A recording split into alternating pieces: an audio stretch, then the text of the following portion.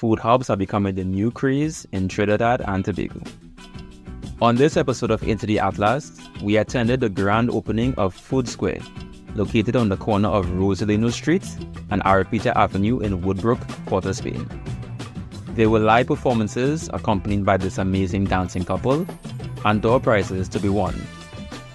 Food samples were being passed around, such as jerk pork from Jerkers, as well as pulled pork from Frankie's Grill and Barbecue Express.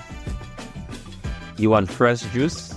Just Juice is here to quench your thirst, and this soursop drink we tried was really good. And can't forget the food staple of this country, with Darren's Doubles being present at the event. Soups, tacos, pizza, you name it. It can be found at the newly opened Food Square. Who knows, this can be your new place to hang out, as